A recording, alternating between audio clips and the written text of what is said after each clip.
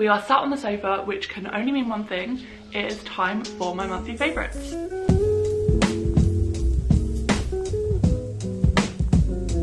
So I won't lie, February has been a bit of a low-key, low vibe, low energy kind of month. It has been very like January feeling. It's felt more like January than January did. It's been a weird one, to be honest. I haven't done much, haven't got much to say for myself, but I wanted to do this video regardless because there are still products that I've loved or things that I've been reading, watching, whatever, that I still wanted to share with you. So I thought it was still worth doing the video. I started January's video with loads of things that I had loved wearing during the month. But I won't lie, this month I have literally lived in a rotation of different sweatshirts and leggings. I'm wearing that right now. It is what I've worn for probably 80% of the month. Maybe even more than that. But it does mean that I've really narrowed down my favourites. And they are the Gymshark Flex leggings, the Tala Skin Luxe leggings, and the Tala Day Flex leggings. All three of them, incredible. And I wear all three on rotation, have done throughout the whole month, basically based on what's been put through the wash and what is clean. But these are the ones that I have absolutely been living in. I own quite a lot of different Gymshark leggings, but I definitely have found for like lounging around purposes, the Flex I find so comfy. They're really, really stretchy, so they don't dig in if I'm, you know, laying on the sofa or whatever. I do have different favourites for when I'm actually like wearing them for their intended purpose at the gym, but for lounging around, the Flex ones, incredible. And then both of the Tala leggings, so buttery, soft and gorgeous. Huge fan of those. Can highly recommend all three, and pretty much anything from either brand. I've rarely got anything from either brand that I don't love. Every product that I have from either of them in an XL. They fit gorgeously. I'm size 18 for reference, and I just love. Now for the more like beauty side of things, to be honest, a lot of the products that I've been using every time I've got ready this month have been the same as the ones that were included in my January favourites. So I've just plucked out a couple of bits that are from like different parts of my routine to show off first. Elemis cleansing balms. Obviously everyone on the internet talks about these. Everyone talks about how much they love the Elemis cleansing balms, but the Serenity cleansing balm that they do, if you haven't tried it and you're a fan of their original cleansing balm, I urge you to get this because I love it so much more. This one I've literally saved for this video, completely empty, and I actually have got a new one to start, but I just don't even have the words to describe it.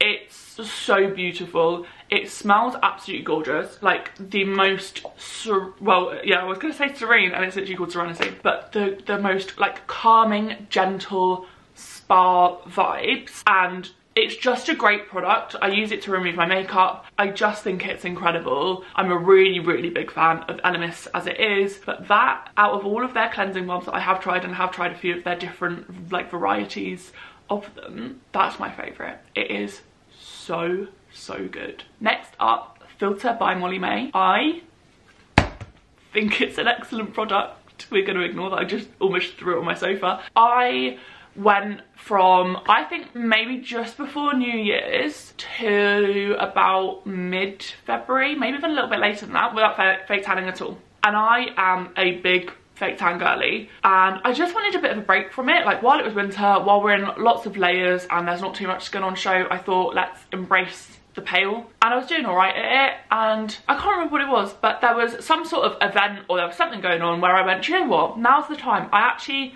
just fancy tanning again, and I'm really glad I did, to be honest. Like, it's such a good confidence boost, and where I said like February has just felt like a bit of a meh, nothing month, it was nice to kind of have a little bit of a confidence boost, feel a little bit better about myself. And it was nice that I had that time to kind of like break the cycle of feeling like I was relying on fake tan a lot, but just generally I think it makes me look a bit like healthier, a bit just kind of like I'm a functioning member of society.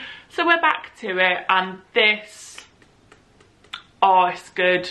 Molly-Mae really knew what she was doing when she released this. It is the tanning mousse, and I use it in extra dark, but I feel like tan doesn't stick to me as well as it does to other people, so I always have to go for the darker ones, and then they end up looking like what medium tans look like on other people. So yeah, even though you might look at me and think, Jess, you don't need an extra dark tan, it doesn't look extra dark on me, and it's just gorgeous. The formula, lovely, goes on really nicely, it never goes patchy, it doesn't have horrible like orangey or greeny undertones, it's just beautiful and makes my tan look really, really nice. Next on my list is this little beauty that I am absolutely obsessed with. This is the Prada Paradox perfume. I have about 3 or 4 perfumes that I have on rotation at the minute. I never like to have too many choices because then it stresses me out, but I don't like to wear the same thing every single day just because I like to switch it up, like based on my mood, how I'm feeling, what I fancy.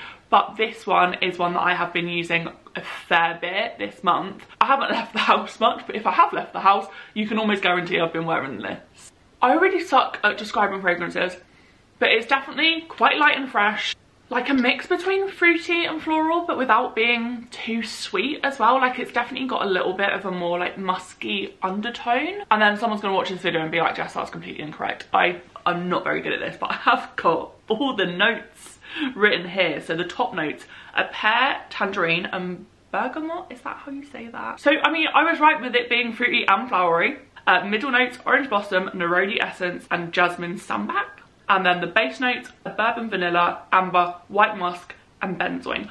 Oh my god, did I not say that that was fruity and flowery with a bit of like a musky undertone so that it wasn't too sweet? I was bang on. I was going to say maybe a new career path for me, but absolutely not. That was a fluke. Really recommend this if you like the fresh and fruity without it being too fresh and fruity. And then my next little kind of beauty piece is the GHD Duet Style. It is their new hair tool and oh my god, it is incredible. It essentially looks like a wide plate straightener, but it is so much more than that. It is a wet to straight styler that basically uses airflow technology as well as heat plates to dry and style your hair in one. And when I first heard about it, I was like, oh, flashbacks to the, what was it, the Babyliss? Was that called wet to straight or something? But the old school Babyliss tool that used to make your hair sizzle and was a bit scary. I was like, oh my god, is it going to be like that? But it absolutely isn't. I actually went into the GHD salon to try it out and to like learn about it when it was first released. And when we were there, they did like a little demo based on the Duet style and then also like a competitor, not even really a competitor, but like a similar product that is available on the market. And the sizzle that came off that competitor item was loud. And this, you don't hear so much as a peep, not even a little sizzle, because of the airflow technology. So it's almost like, imagine an air wrap and a pair of straighteners had a baby. Like, this is it. I did a little reel when I went to the salon, and then I think I maybe did a TikTok on it as well when I tried it at home for the first time. So I'll leave them both linked actually, just if you want to see a little bit more about it. But yeah, absolutely incredible. Just such good technology that it doesn't damage your hair at all, and that actually is scientifically proven apparently, the GHD girlies were saying. Whoever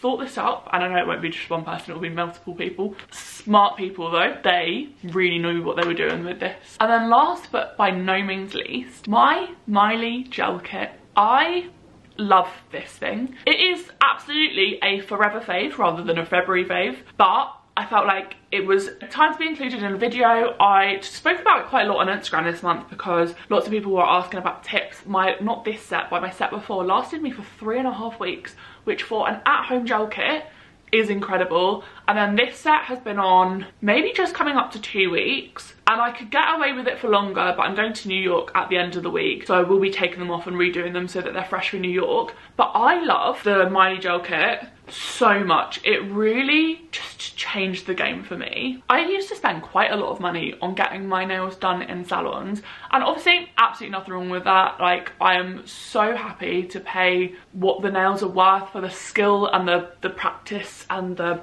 experience that goes into being a nail tech. But when looking at like all my outgoings and I was like, need to cut something, that was the thing that felt like it needed to go, to be honest. I wanted to keep my Netflix subscription, and what I did instead was invest in the Miley gel kit.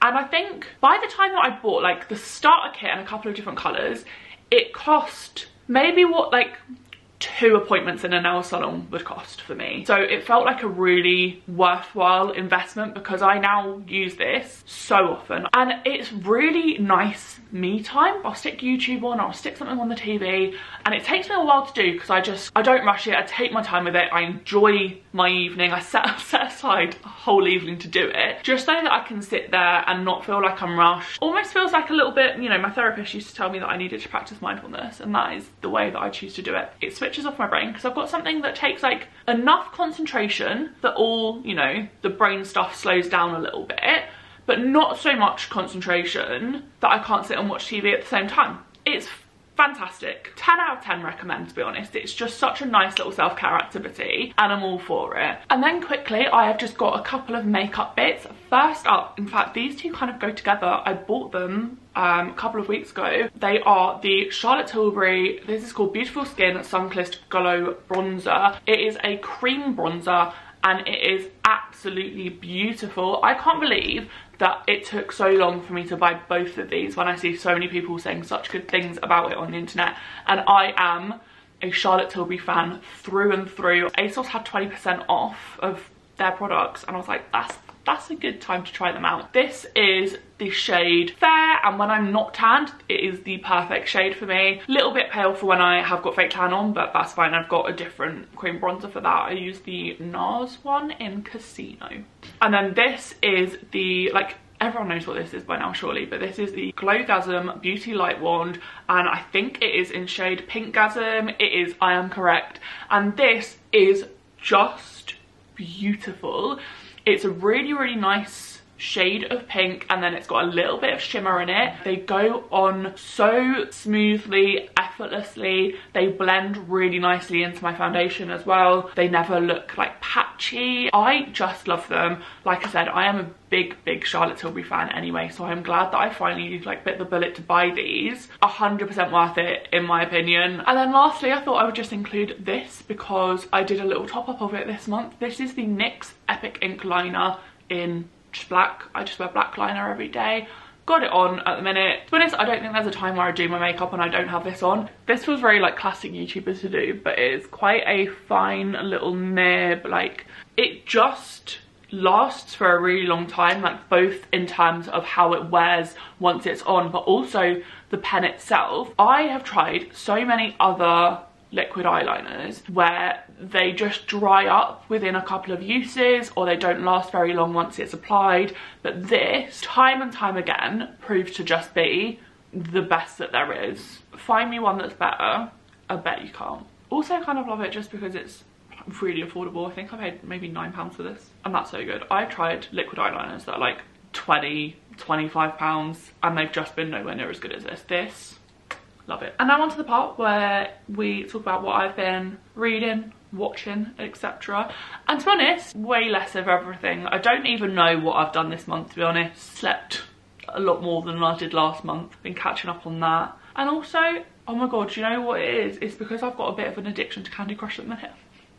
It's so bad. I only started playing it about 2 weeks ago, but it's so good for when I just need my brain to stop. I'll play that, and when I'm like, I know that I need to stop scrolling social media as well, so it's like something that I can do that keeps me like busy and focused but stops me like mindlessly scrolling. So yeah, I have got that explains why I've read and watched less this month, because I have got a Candy Crush addiction, which feels so like 2012 of me. I don't know when it was released, but either way.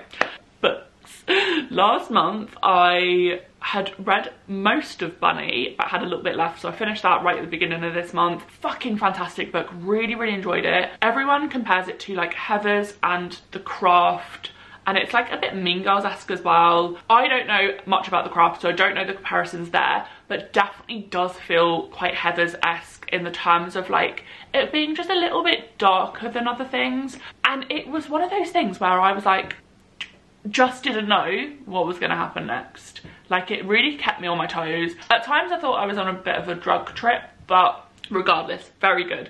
So I finished that at the beginning of this month, and then I moved on to Really Good Actually, which was a very nice change of pace, change of tone as well. A lot more lighthearted, I would say. Funnily enough, this starts off with the main character Maggie getting a divorce, and then I read Sorrow and Bliss in January, and that started off with the main character, Martha, having a divorce. I'm not married, so I don't feel like that's a bad omen for me, but it's just very interesting that I keep somehow picking up books to do with divorce.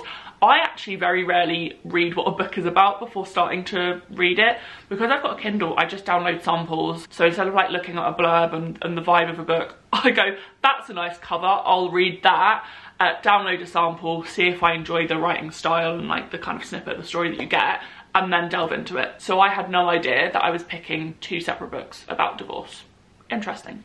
Either way, really good actually, is about the kind of days, weeks, months following Maggie's divorce from her husband. They weren't married for a particularly long time, but they were together for quite a long time, I believe, if I remember rightly. So even though it was a like mutually agreed decision, you can still feel a lot of kind of inner turmoil coming from Maggie. Like she expected him to turn around and be like, no, actually, I don't mean that, I don't want to break up. Let's stay together, let's put in the work. I feel like it's all a bit inwardly chaotic. She's got a lot going on. She's living by herself for the first time. She can't afford her rent. She's got a job that she doesn't seem particularly keen on. And it's one of those things where you can tell that her life has just done a complete... It's gone from being alright to being quite not alright quite quickly. And it's how she is dealing with that, processing it all, and just kind of trying to get back on her feet. To be honest, she does a terrible job a lot of the time. She goes through phases where she is super unlikable, very like selfish, and just not very considerate of the people around her, how much her friends are trying to help her out during her difficult time, not being very supportive of them and what's going on in their lives. So for, yeah, a big chunk of the book, she is a bit of a bitch. But it was still a really good read. I enjoyed like the tone of it and like the way it was written. And, you know, she figured things out in the end. That's all I'll say. She got her shit together. And it was nice to see that. I like a good bit of character development.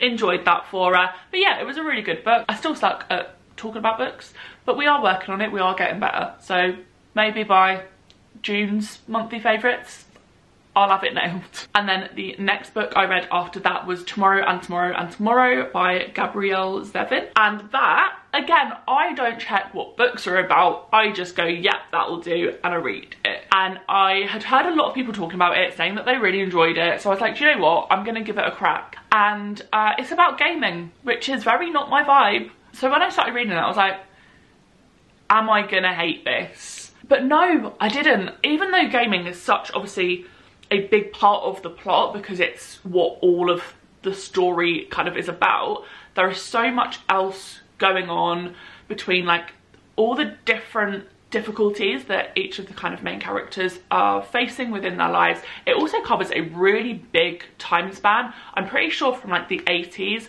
up until like maybe the 2010s. So about 30 years in this book, I want to say. So there's a lot of ground to cover, a lot of situations, a lot of feelings, and it is a really lovely story about love, I guess, but it's not a love story.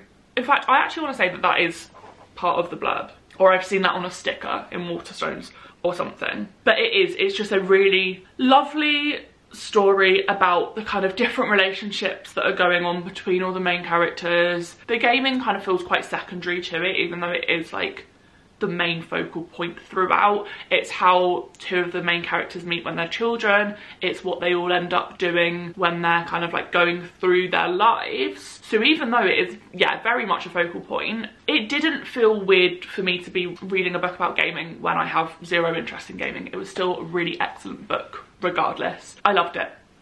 What I will say though is one of the main characters, Sadie, I didn't like her much, and I don't know if I was not meant to. Like, in some books, like in Really Good Actually, you can tell that they're meant to be unlikable. You know, they're going through something, so they're kind of acting out of character and they have their unlikable moments, but by and large, probably not a bad person. And I don't know if I'm meant to feel the same way about Sadie, but for a lot of it, I was like, actually, you're just a bit of a dickhead. But I don't know if that was intentional or if I actually just didn't vibe with her. But there were several points in the book where I was like, you're being a bit unreasonable. Oh, I don't like the way you've gone about that. Yeah, if you've read the book, let me know if you agree, like, and how you feel about Sadie. But I really didn't gel with her as a character, if I'm honest. Whereas the others, I liked. I liked Mark's especially. And then this is one that's, again, going to like overlap 2 months the way that Bunny did for me last month, but I am currently reading Cleopatra and Frankenstein. I haven't read much of it yet, so I haven't got loads to say, but like so far I definitely am enjoying it. What I will say though is the chapters are like annoyingly long, and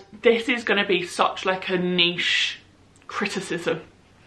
But I read on a Kindle, so whenever you start a new chapter, it tells you how long is left in that chapter. And I'm a slow reader, so it takes me a while to get through a chapter as it is. And then also I get distracted, so I don't sit and read that chapter solidly. But what I really hate doing is putting down a book mid-chapter. I like to read like a whole chapter at a time. And with the longer chapters, I then feel like, you know when you don't want to sit down and watch a film because it feels like a big chunk of time that you're committing to? I feel the same way about the chapters in this book. My current one, when I finished reading last night, it was like next chapter like 31 minutes, and I was like, way too long.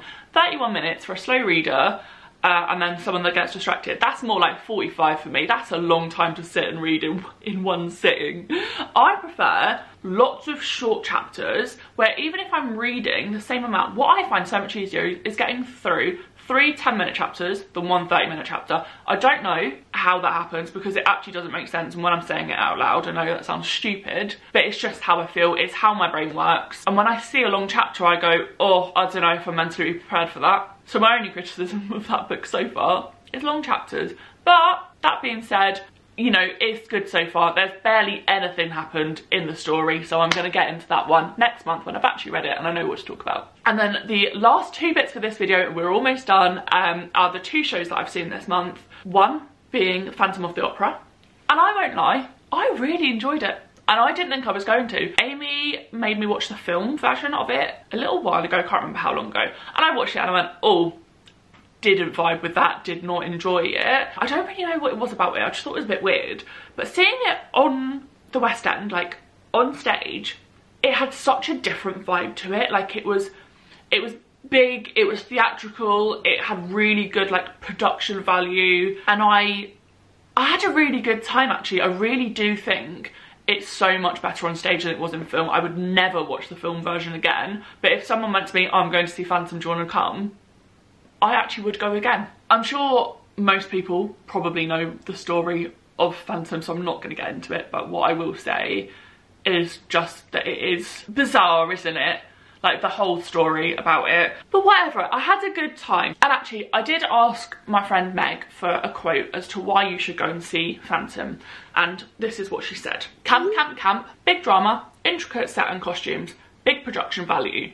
Phantom is a mega weirdo, but very good at singing and capography. And capography, I actually had to message her to clarify, and I was like, what's this word?